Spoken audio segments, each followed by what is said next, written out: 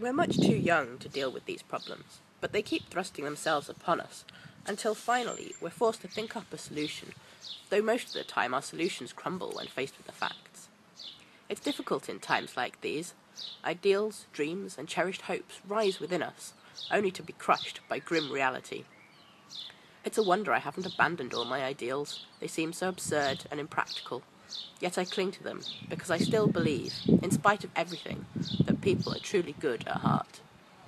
It's utterly impossible for me to build my life on a foundation of chaos, suffering, and death. I see the world being slowly transformed into a wilderness. I hear the approaching thunder that one day will destroy us too. I feel the suffering of millions, and yet, when I look up at the sky, I somehow feel that everything will change for the better, that this cruelty too will end, that peace and tranquility will return once more. In the meantime, I must hold on to my ideals. Perhaps the day will come when I'll be able to realize them.